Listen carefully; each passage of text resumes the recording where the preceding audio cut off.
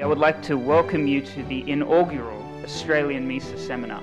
What is central banking if it is not socialism? What is central banking if it is not central planning? All of them seek to ground ethical principles in the nature of man. The institution of private property is definitely not just a convention, because there exists simply no alternative to it. The term paper money was used in the drafting of the Australian Constitution. Did it mean fiat currency? I think I'm probably the only anarchist ever to have shaken Gough Whitlam's hand.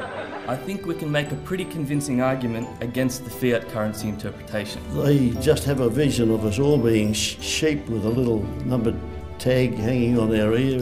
The boom years ended with Whitlam in 1972. If in fact you oppose central planning, then by force of very simple logic, you must also oppose central banking. Every person is a private owner of all nature-given goods that he has perceived as scarce and put to some use. When you have to pay tax to the government just for the right of having your property, do you own it? If there are conflicts over scarce goods, the only way to solve it is to assign private property rights.